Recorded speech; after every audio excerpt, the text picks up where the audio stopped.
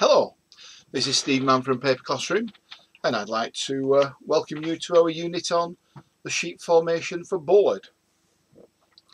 In this unit, the questions we'll be addressing are: what actually is board? How do we define board? How can we produce a multi-layer product? What do we mean by the terms liner, backs and middles? And how do all of these layers stick together? Okay, so let's start with what is board? Well, in the paper industry we've got a few things, haven't we? We have tissue, we have paper and we have board. Tissue is a lightweight material. We normally define this as being less than 25 grams per square metre, although some people extend this to up to about 40 grams per square metre. Paper is anywhere above that, up to about 225 grams per square metre, and the general definition for board is anything larger than 225 grams per square metre. That's how we define it in the UK. In other countries there's another grade that they call paperboard, and paperboard is somewhere between 150 and 600 grams per square metre. Okay, so let's look at board now, and we've said it's a heavyweight material, over 225 grams per square metre. It's also a solid material, so we must differentiate between board that we're talking about today and corrugated board. Corrugated board, of course, is more of a hollow material. So how do we make board? We're making really just a very thick sheet of paper, so not unexpectedly we use very similar pieces of equipment. Here you'll see my schematic of a very simple four-denier. We have one floor box here, we have the paper making wire. On this particular operation we have a second floor box there, and we call this secondary floor box or secondary head box. So you're getting two sheets produced, one on top of another along a single wire. Almost the same, but not quite, is to use a strategy of having what we call a stratified head box. So internally, inside the head box or the floor box, it's divided into 2 or 3 or even more compartments, and you can have a different flow of stock going into each one. Now the stock might be different insofar as it might be mechanical fibre or recycled fibre or virgin fibre, or it might be different in terms of fibre length. It's not uncommon, if you want to produce a stiff material, to have very short fibres in the middle ply and long fibres in the outer plies. If you're a tissue manufacturer, however, then you do it the other way around. The most important thing for the tissue people is softness. So you may have small fibres on the outside and long fibres on the inside. But for board, we're just concerned with having really 3 layers, giving us the final property that we want. Okay, these are essentially four-denier based configurations, but that's not the only way of doing these things. Another way is to use a set of vat machines. Remember we talked about vat machines in the history of papermaking module.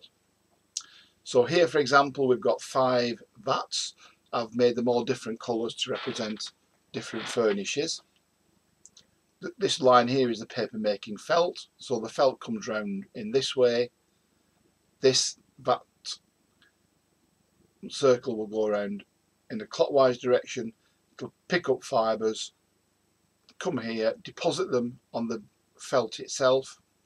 When it gets to this point, this will pick up the red fibres and deposit them on the layer of green fibre that's already present. The blue fibres will go on the red, etc., until eventually, in this case, you get a 5-layer board, and there you can see a little magnification of the 5 layers. So the green fibre was the first one that was in contact with the felt itself. The yellow layer was the last one. And some of these board machines that produce board in this way using vats use 9, maybe more, different types of well, 9 different furnishes.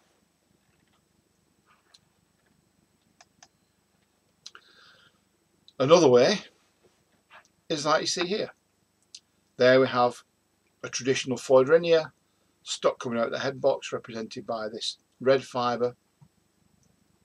What you may have there is another foydrinier type here, single floor box, single wire, that's coming down there, single floor box, single fabric coming down here, and here we've got a floor box sending out stock, but we have a twin wire system here. Maybe this is a very wet fibre, maybe it's a recycled fibre.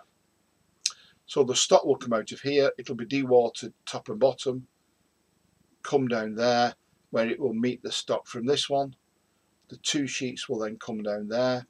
So the purple sheet will be on top of the red one, the yellow will become the top side, and then the 4th sheet will come on there.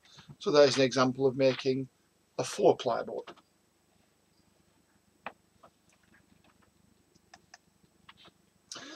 Okay, so nomenclature. What do we mean by backs, middles, liner? Well, here's a box just as an example.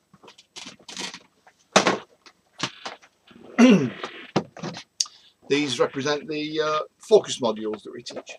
If you look at a typical box, you've got a nice printed surface on the outside. You have a less relevant surface on the inside.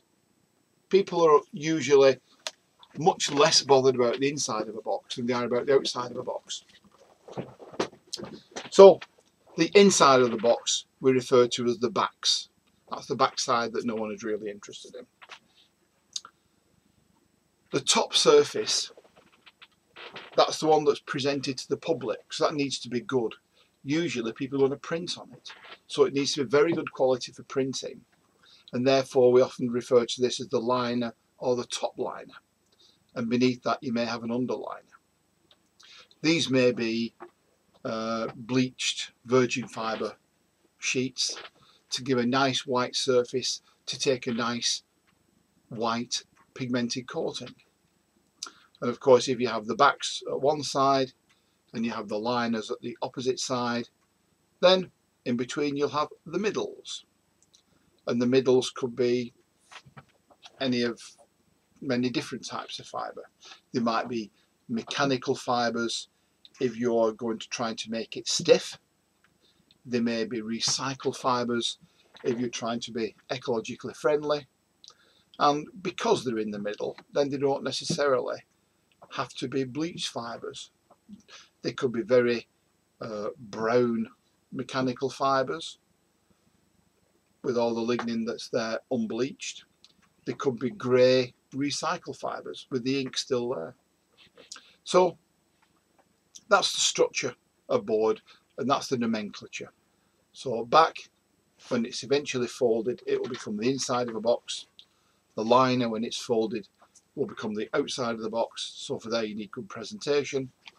And in the middle are the middles, and those are the fibres that give you either, say, stiffness or ecological acceptability.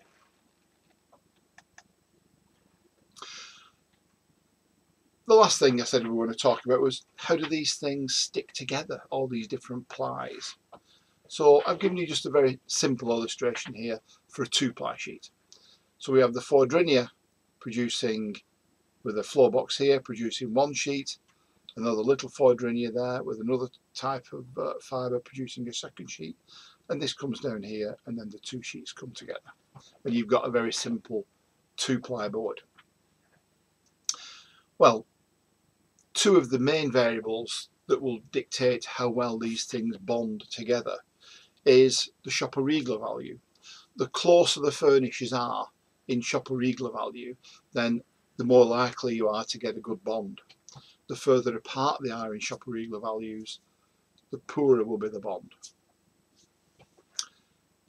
The same applies to the consistency of the stock. The nearer the 2 consistencies are to each other, then the better bond you will get formed. And of course, if all else fails, as a help or an insurance, you can always squirt a bit of starch into this nip here as the 2 plies come together to glue it together. Now, final thing before I go is to just ask you, you've got a sheet of paper, it's got two sides. So here's a cross section of a piece of paper. It's got a wire side and it's got a top side. Here you see the two papers coming together, top side to top side. Your question is, how many ways are there of putting two sheets together? I'll give you a couple of seconds to think about it, and now I'm going to move on to the final slide and we'll see what the answer is. There we go. There are three ways of putting two plies of paper together. This one here, as you saw, top side to top side, and that always gives the strongest bond. Another way is top side to wire side, and the final way is wire side to wire side, and the wire side to wire side gives the weakest bond.